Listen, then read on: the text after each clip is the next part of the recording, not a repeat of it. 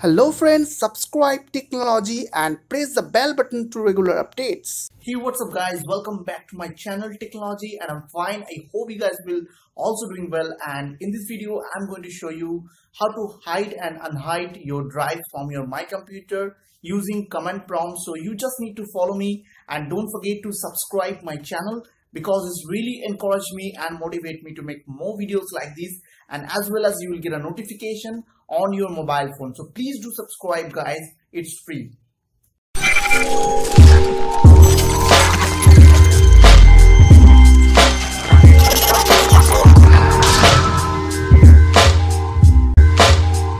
So at first you need to open your My Computer, and I will show you my all those drive. As you can see, here is my all those volume is showing on there. So now I need to hide this volume is 145 GB, as you can see. So I'm going to hide this drive. So for that I need to open the run. I just press Windows and R button together, and after that here you need to type CMD. Okay, so after that click on enter, and now here you need to type one command is called Diskpart. After that click on enter, and now you need to select yes from your computer, and after that you will get this Diskpart command prompt. As you can see, here is my Diskpart command prompt. So now here you need to type one command is called list volume. Okay, so now as you can see, my all those volume partition are showing on there, and I need to hide this volume is called 145 GB. So I need to find from here. So 145 GB is this one. This means volume 1D, and this one the second one, as you can see. So I have to select that volume to I need to put one command on there. It's called select volume 1.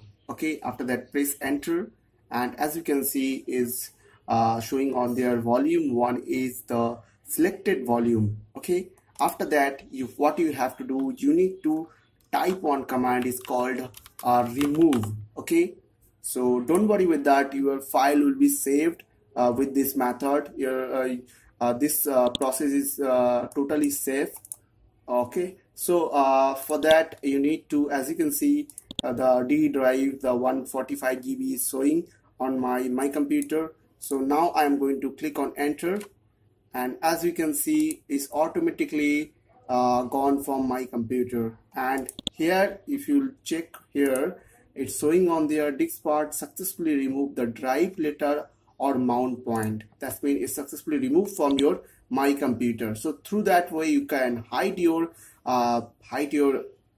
drive from your My Computer. And so now I'm going to show you how to hide this drive, reassign this drive on your My Computer. So I will show you from the beginning. So first you need to type Diskpart again, okay, on your command prompt, and after that press enter and then select yes, and after that your Diskpart